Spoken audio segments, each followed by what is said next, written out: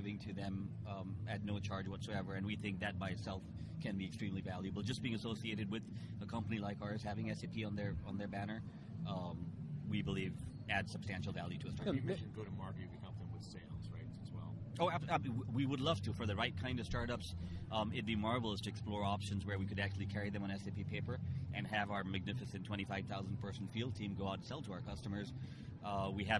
We're still a few months away from that happening, but that would be a marvelous goal. What are you seeing as the biggest traction with this program? What's the early returns looking like in terms of profile, kinds of companies?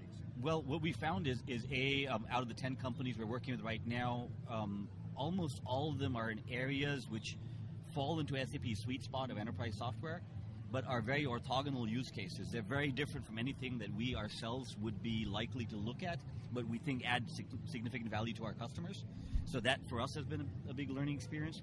Beyond that, we see that for the startup, they're in POC stage. They've actually built a proof of concept, and they have very big name customers who have already expressed interest in HANA and in their solution just based on this. So at the end of the day, our very selfish interest in this is that build cool stuff, other companies will want to buy it, and when they buy it, it will drive HANA sales along with it. Outside of resources, what else are you guys getting out of this? Just kind of helping the ecosystem grow? Do you get a free look at the company? Do you have a non-disclosure with the companies? We do have non-disclosures with the company, but our goal eventually is, it comes down, I mentioned it in a different context earlier, it's the whole Betamax VHS story, that we've got a great platform, but unless we've got content on top of it, which in this case are applications, we're going to lose out in the platform game. We have to drive the message out there that HANA is a marvelous platform which does very, very cool things, but we need to have those applications on top, and SAP, even though we're 60,000 people, cannot build all of them. We need companies like this. And the startups you're working with are primarily funded startups. They've received some kind of funding. Yeah, they range between the seed stage and I'd say Series A. Anything past that, we feel that they get too big to really engage in this program. Mm-hmm. Anything less than that, and we don't think we're quite ready for that yet. For the bigger guys, there's been discussions around this go-to-market, exactly, consultative kind of channel, right? There is a program called the Lighthouse program, which is run out of the Ecosystems Group. So this program is actually run out of Vishal's organization, which is Technology and Innovation Platforms. So it's very much an innovation-focused program. Vishal's always been very geeky on the cutting edge of things. Oh, absolutely. When APIs. And we mean that in a good way.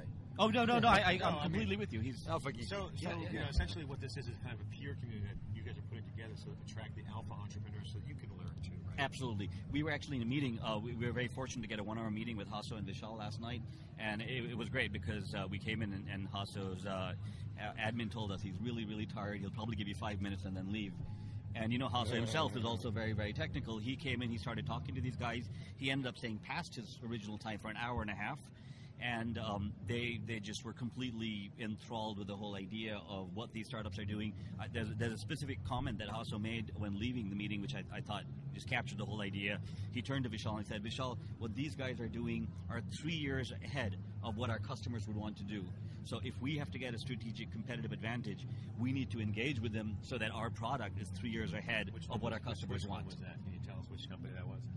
Well, there are lots of companies who we love to compete with. So how do you talk about the Lighthouse program, how do you hand off going from the Startup Focus program to the Lighthouse program? We don't actually hand off. They're two parallel programs aimed at two different demographics.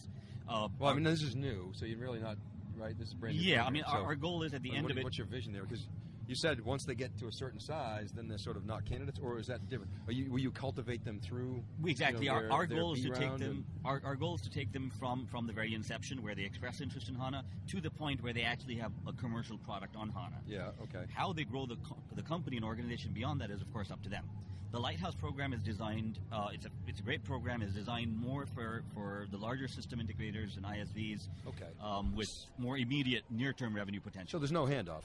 There isn't. You capture the flag when they achieve a certain mass and are out going to market and selling and working with you guys in the field. And, exactly. And you're basically done, and you're onto the exactly another startup. Okay, good. All right, listen, we're getting the sign. We've got a break.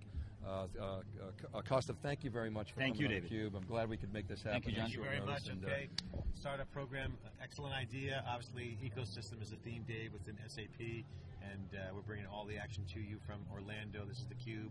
We'll be right back with our next guest after this break.